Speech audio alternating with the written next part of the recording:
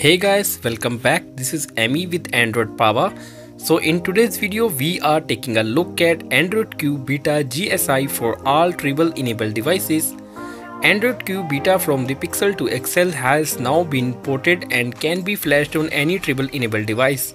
I am extremely thankful to this very smart developer Irfan Abdi for porting this GSI. This is not SGSI, so we do not need any kind of patches with it. This is the same developer which ported ROMs like Oxygen OS, One UI, Zen UI and now this Android Q Beta in just one day. So all credits go to Irfan Abdi for this. On some devices, this GSI is booting on Oreo vendors like Nokia or Motorola phones, which is some kind of weird. Right now I am installing this on my Redmi Note 5 Pro. But before moving ahead, if you have not subscribed to my channel, please subscribe it and hit the bell icon to be our notifications fed. I saw many videos on YouTube and some of YouTubers are saying that this is stable. So this is a completely false statement. There is nothing stable here. This thing is only for development and testing purpose. You can't even use this GSI even a one day because everything is broken here. But yes, it will get better day by day.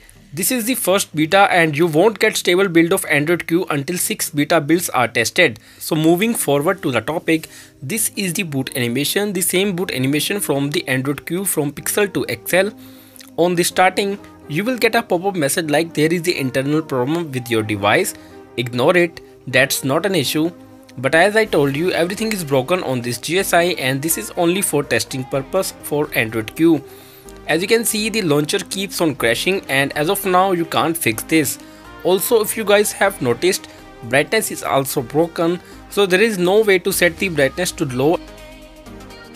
So this is the actual settings panel. It's just same as Android Pie but few options added over here. I will talk about this later. First just go to about phone and as you can see, version is Android Q and security patch level is from March 5, 2019, which is the latest patch. But there is no new Easter egg as of now. It's the same Easter egg from Android Pie. A tip for all of you guys is to install a third-party launcher with all other files and transfer through OTG or PC so you can test other things because the stock launcher won't work for you. Moving forward to the topic, this is the notification and quick settings panel. As of now looks ugly, but yes, we can change the icons. For this, tap on build number several times until you see a pop-up message like now you are a developer. Now go to developer options and here in this menu of Android Q, few things are added. For example, if you scroll down to bottom, you have this new option called theming. Finally, you can use theming in Android Q, which is the most requested feature. Now as you can see, you can change the accent color with light or dark theme. So this is a nice addition. You can also change the fonts in Android. As of now, there are not too much options for fonts, but yes, you can change the font.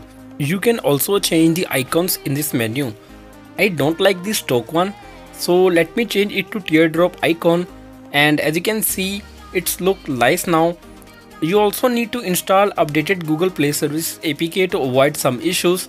You can't use file manager from the app drawer. So go to settings, then files, then use your file manager and install the Google Play Services APK. Android Q also has Wi-Fi sharing option. As you can see, there is an option to scan QR code, but there is also bug with Wi-Fi. You can't connect to a secure Wi-Fi connection. And if you want to connect to Wi-Fi, make sure there is no security on that Wi-Fi. Overall, with stable build, you can share or scan Wi-Fi, which is a great add-on in Android Q.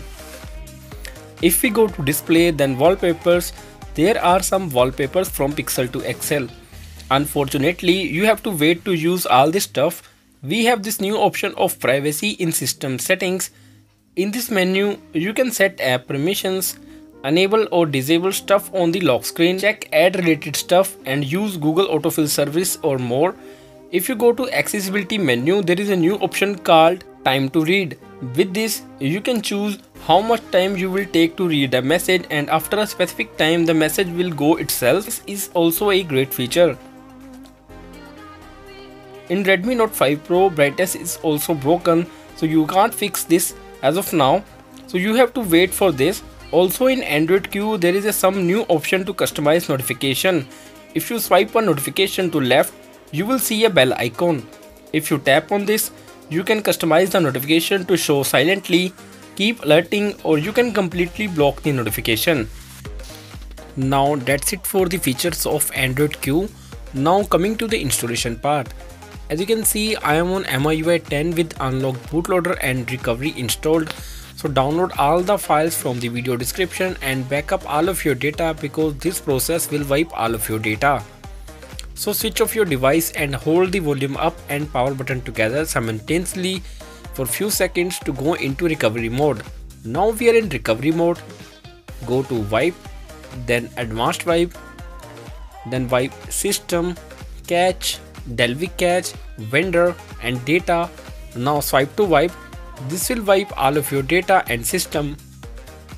Now again go to wipe and click on format data and type yes. This will wipe your internal storage, so backup all of your files in a secure place. Now transfer all the files from your PC or OTG that you have downloaded earlier to install Android Q. Then click on install and select Mac AOSP vendor and flash this Mac AOSP vendor to use as a vendor.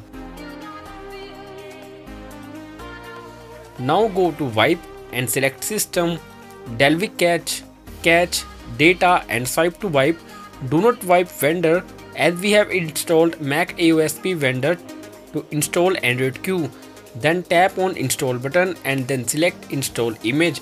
Now select the A only image of Android Q if you have a A partition device. For AB partition device like Mi A1 or Poco phone, use AB image. Then select as a system and flash it. You need to extract the zip file to get this image file, so don't confuse yourself. Now go to mount and mount system and vendor. Then go to install and select permissible zip and flash it.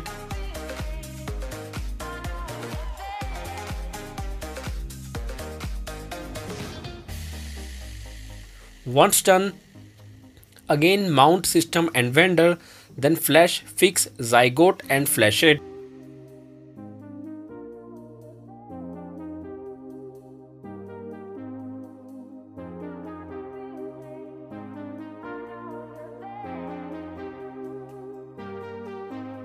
For the last time, you have to mount system and vendor again and then flash media fix zip for wired, and voila, you are done with installing Android Q GSI on your triple enabled devices.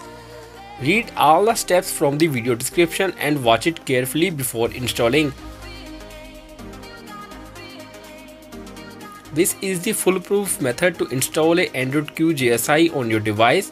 So that's it for now. Hit the like button if you find this video helpful. Thanks for watching and see you guys next time.